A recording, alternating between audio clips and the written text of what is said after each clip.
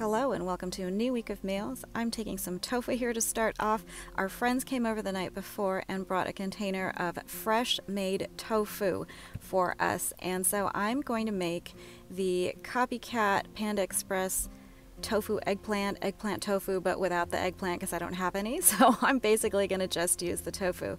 This is the sauce I am mixing up, starting off with some soy sauce. We've got some sweet chili sauce, some rice vinegar, sriracha, sesame oil, and oyster sauce, and just kind of winging this. I do have a video where I made the original copycat recipe, and I'll link that in the cards above and or down below. So I'm starting off here with the sweet chili sauce. Use as much of this as you like. I'm going to make a large batch of the sauce since I have quite a bit of tofu, and I'm using some soy sauce. This is all the soy sauce I have left. It's probably about a quarter cup or so. You're going to do all of this to taste. I don't really measure the sauces. And then I'm going to add about a teaspoon or so of sesame oil. And then this is the rice vinegar. I believe I'm using seasoned rice vinegar, a bit of oyster sauce, and then I'm going to go in with as much sriracha as you like. I liked it a little bit spicy. Going to mix that and whisk it all together, and then I'm going to add the tofu.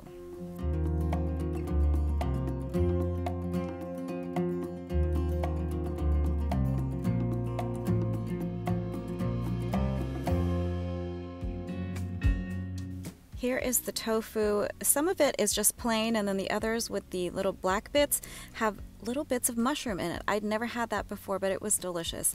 So I've cubed them up into smaller little bits just to make it a little bit easier to eat, and then also to help soak up the sauce a little bit. So I'm just going to toss that in the sauce that I made. I had tasted it right before just to make sure it's the way I like it. I'm going to toss this, make sure they're all evenly coated, and then I'm just going to fry them up, kind of heat them up and let the sauce reduce a little bit in the pan. Just a little bit of olive oil at the bottom here just to heat up so it doesn't stick so much. Once the oil is heated up, I'm going to add the tofu and all of the sauce. Again, I'm going to let the sauce reduce a little bit, just kind of coat it a little bit, make it a little bit stickier. It's got a lot of sugar with that sweet chili sauce, or I don't know if it's sugar or cornstarch, I don't know what they use in it, but it will reduce and it will thicken up a little bit to coat the tofu a little bit better. And that is pretty much the tofu done.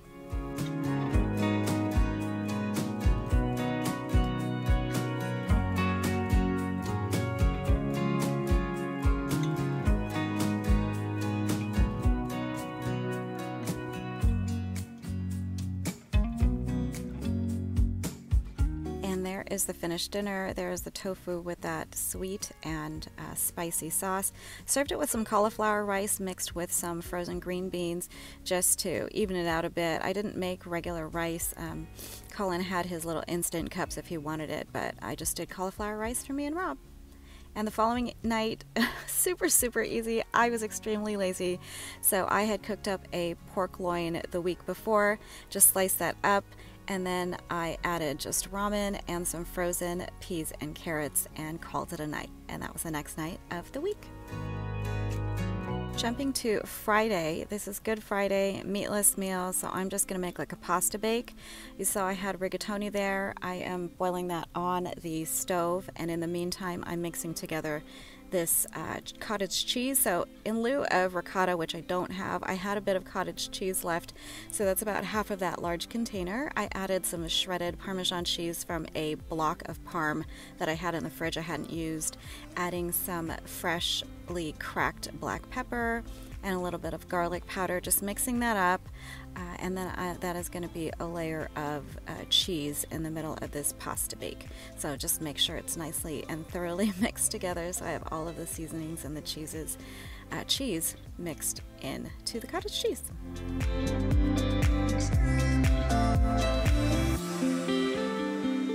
Once the pasta is done and al dente, I'm just going to drain it and add the defrosted diced tomatoes that I had from the freezer. So I'm just going to dump that in there. You can blend it, you can use tomato sauce, you can use crushed tomatoes, but this is what I happen to have. And then I'm also going to just mix that together and season this up.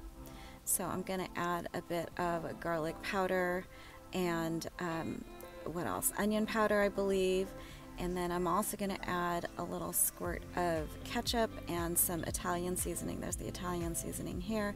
I'm going to mix that together now. You can tell it's not really much of a sauce, so I wanted to see if I had some tomato sauce, but I didn't. So I found a can of tomato soup, and this actually worked really, really well. I kind of like my pastas with a little bit of sweetness, and because the tomato soup has a bit of that, it ended up being the perfect addition to this. So I may actually make this a thing to add a can of tomato soup, but there's Rob, he's home from work. So I'm just gonna mix this up together, and that is pretty much the pasta layer finished. And I'm just gonna layer this now in the baking dish with the cheese. I'm gonna add some mozzarella as well, and it will all come together.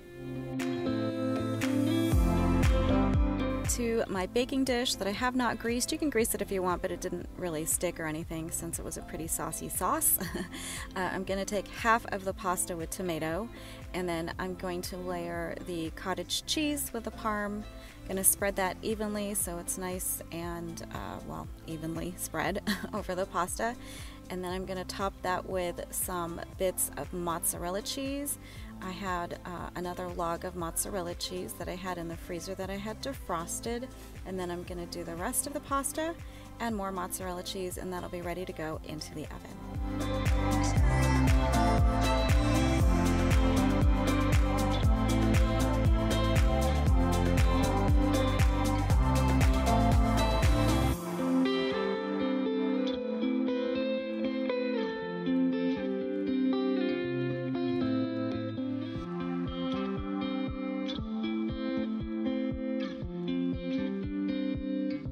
This obviously would be great with meat if you wanted to make it a meat sauce instead of just plain tomato. And then you can also even add some spinach to the cheese mixture in the middle, kind of lasagna style. But in any case, this is going to go into the oven at 350 until everything is nice warmed through and the mozzarella is melted. I did turn the broiler on for a bit just to brown up the cheese, and there you go. I did make some garlic bread. I had some, just some old sourdough. I topped with some melted butter, some minced garlic, some Italian seasoning, and garlic salt, I believe. And there you go. That is the dinner for Friday, topped with a bit of parsley just to make it look pretty. And that was our Friday night dinner, a meatless meal.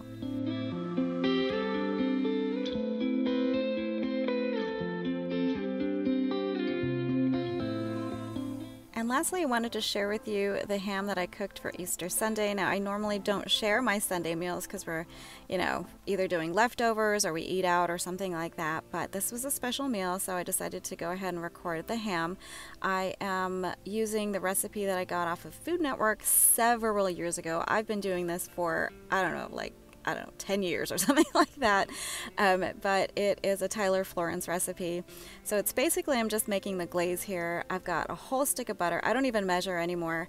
A whole stick of butter. I put in some brown sugar. You see there that I had cut up some cuties, so tangerines. This uses tangerine juice instead of like a pineapple or something like that. And then the last ingredient that you're going to need, and you'll see towards the end, is some sage, fresh sage. So I'm taking the brown sugar, just kind of squishing it up, and I'm trying to dissolve this, so you really want the brown sugar to dissolve.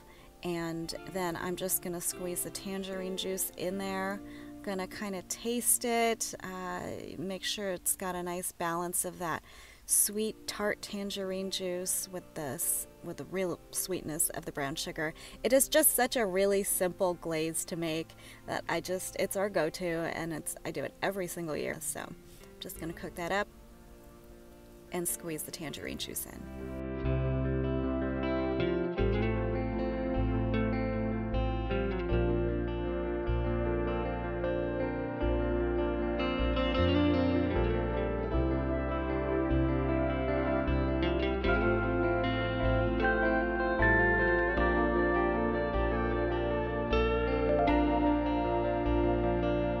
As the brown sugar heats up and then you've got the tangerine juice in there, it's going to start to foam up. So you need to really watch the heat. If it starts to kind of boil over a bit, you want to turn the heat down because you don't want that to happen. I ended up adding some more brown sugar just to make more of this glaze, kind of help it thicken up a little bit, and then just to balance everything out. So I kind of like doubled what I did in the beginning. So I've got the brown sugar, I do add more tangerine juice, and then I'm gonna kind of let that reduce a little bit, thicken up a little bit. I'm gonna test it by, putting a few drops onto a plate, letting that cool, see if it's thick enough, and then also see if it's got enough of that tangerine flavor that I really like. So here you see me just put in a few drops here. Gonna let that cool before I touch it because the sugar is very, very hot. So you see it's not running. It's as soon as it cools, it really, really thickens up a bit to more of a glaze. So just tasting that there. Once I'm happy with it, I'm gonna again let it just thicken up a bit more to a glaze, and then I'm gonna add that last ingredient, the one that really just ties it all together with the sweet and the savory. I'm gonna add the sage leaves. So I'm gonna add that just a little bit, and I do this at the very end because when I first started doing this recipe, I used to put it towards the beginning and kind of let it boil with the brown sugar and the tangerine juice and the butter, but I noticed it got a bit too, a little bitter, and I didn't like that. So I have been turning the heat off, and once it's thickened to the way I like it, and it, tangerine flavor is where I want it to be, I turn the heat off, and then I add the sage leaves to just kind of sit in the residual heat of the glaze. So I'll do that in just a little bit, and then we're going to set it aside to cool while the ham cooks.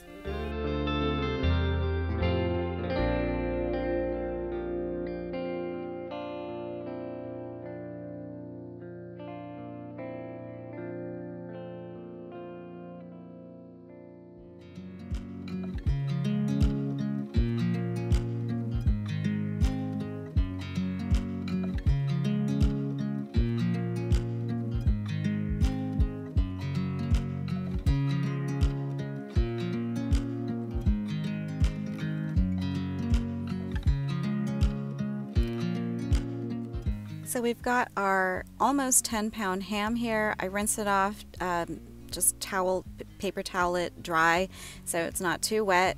The one thing I completely forgot to do was score the ham. So that's why you don't see me do that. I'll do it a little bit later. You'll see me doing it very precariously on the hot ham out of the oven. But here you go. The other thing was I completely ran out of foil. So I MacGyvered this with some parchment paper in the middle. I actually took the last bit of foil that I had, and then I stole the foil from the leftover pasta bake from the fridge, and I'm using it here for the other end of of my roasting pan. So whatever. This is a fully cooked ham, fully cooked smoked ham that I got from the store. So I'm not worried about it needing to cook. It's cooked. So there you go. You see, as I pull the foil and the parchment off, I'm thinking, oh my gosh, I forgot to score the ham. So here I go with my knife, trying to score it here while it's hot from the oven.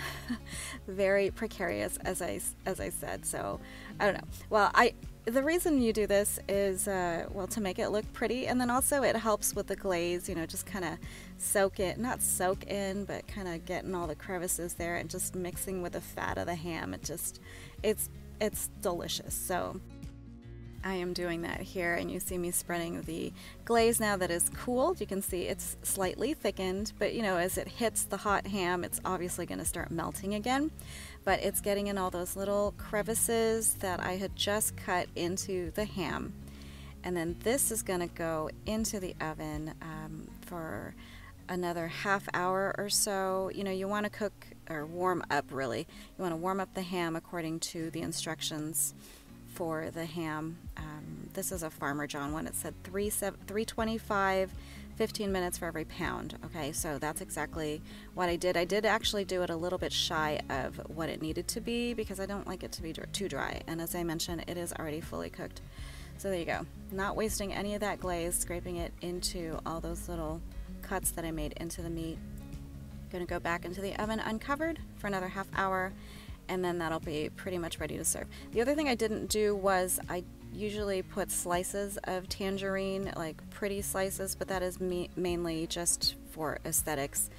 It doesn't really affect the flavor so much. So I omitted that this time. I just wanted to do the glaze so that I could get to my mom's for Easter lunch. But there you go, out of the oven. It's not as brown as it normally is, but it was fine actually. It was nice and juicy, it wasn't salty, that nice sweet tangy flavor, and then also the savory with the sage. But this was our Easter lunch spread. We had some Chinese takeout there, some Peking duck with some bao. There's my ham in the background. My mom made some asparagus. We had some chow mein here, like fried noodles. She also made this fish here that she kind of steamed. We've got deviled eggs, and then my mother-in-law made some fried rice. So that was the spread there. It was so delicious. It was actually a nice change. We had some different things this year, so that was very, very nice. And then for dessert we had some chocolate covered strawberries that were dipped to look like little carrots. So I thought that was cute. Hope you guys enjoyed our meals for this week, and I hope you enjoyed a little peek into our Easter. Hope you guys have a wonderful week, and I will see you in the next video. Take care until then. Bye-bye.